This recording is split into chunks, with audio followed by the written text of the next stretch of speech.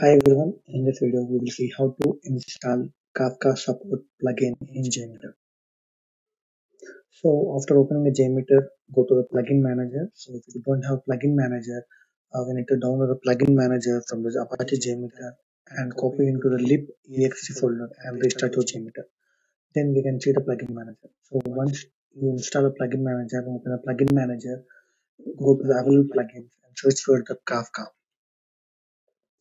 So in this Kafka, first select DI Kafka Manager, Kafka Meter, so which will help you to send the message directly without any external code required. So after selecting the Kafka, click on Apply Changes and Restart.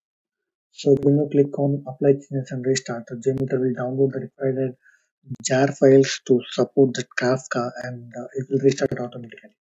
So once that is installed, plugin is installed and the JMeter is started, so we should able to see the Kafka samplers and configuration parameters in your JMeter. So if you, yeah, it's installed on the JMeter is started automatically, then go to test plan, add the thread group, and in the thread group, go sampler, you will see the Kafka producer example.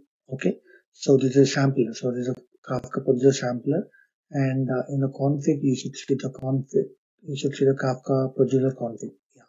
So these are the basic configuration that we have currently. So if we have these two information, so we can directly use the Kafka topic name and we can send the messages.